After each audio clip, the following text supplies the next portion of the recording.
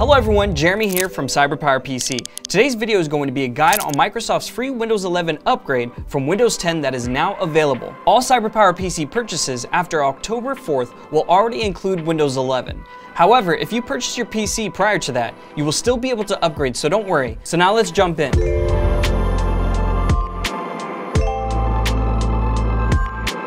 Windows 11 launched on October 5th, 2021. So like I mentioned, all CyberPower systems purchased after October 4th will come with Windows 11 included. If you have a system that was purchased before October 5th, 2021 and after July 2nd, 2021 that came with Windows 10 included, stick around and I'll be going through a complete installation and setup in this video. It's also worth noting Microsoft is gradually rolling out Windows 11, so the free upgrades won't be offered to all existing PCs that are officially supported just yet. All existing and eligible PCs should be offered the Windows 11 upgrade by mid-2022 according to Microsoft. So if you haven't gotten an upgrade notification, don't worry, your system will notify you when it's ready. Here's how to get Windows 11 today if you have a new PC that just came with Windows 10 or a device that's ready for an upgrade to Windows 11. The first thing we're going to do is check that our system is supported using Microsoft's PC Health Check app. Now that we've made sure our system is ready for an upgrade, we're going to back up all of our documents, apps, and data. Next, we will check for updates. Head into the settings, go to Update and Security, then Windows Update, and check for any updates. At this point, if the Windows 11 upgrade is available to you, it will say Available to download here.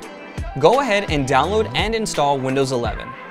From this point, you can follow the on-screen prompts and configure your settings however you prefer. And that's it, you're upgraded to Windows 11. If you follow those instructions and you see the following pop-up, you'll have to prepare your system to make it ready for an upgrade.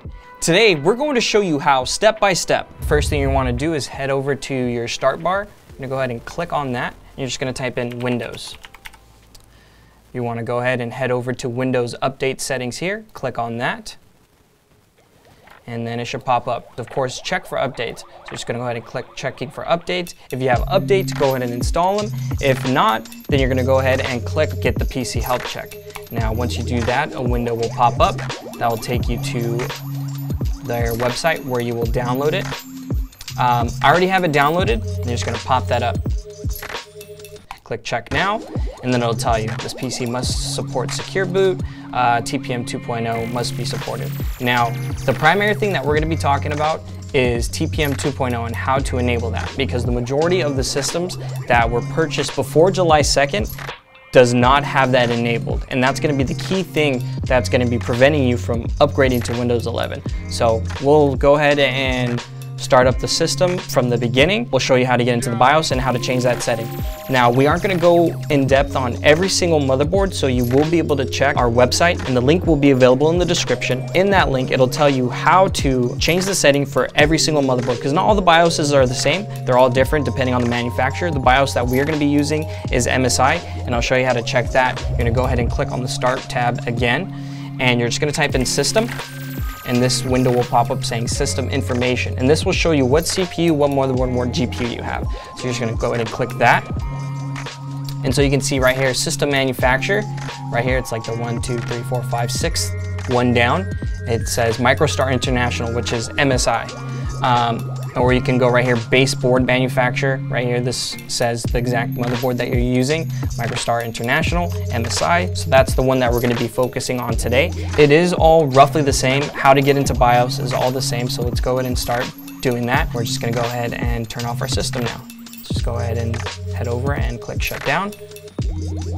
Now, while your system is booting up, you wanna spam F2 and delete. That way you get a higher chance of getting into the BIOS, because sometimes it's a little finicky.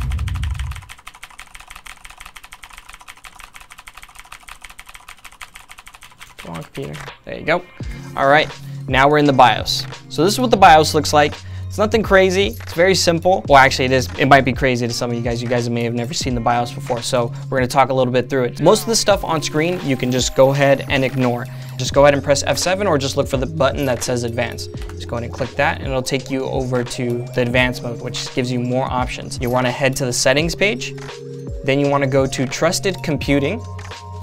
And then you want to enable security device support. Go ahead and enable that. Press F10 to save.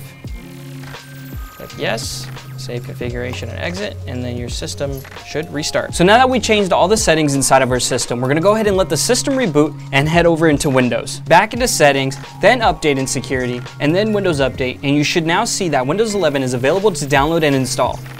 From this point, you can follow the on-screen prompts and configure your settings however you prefer. And that's it, you're upgraded to Windows 11.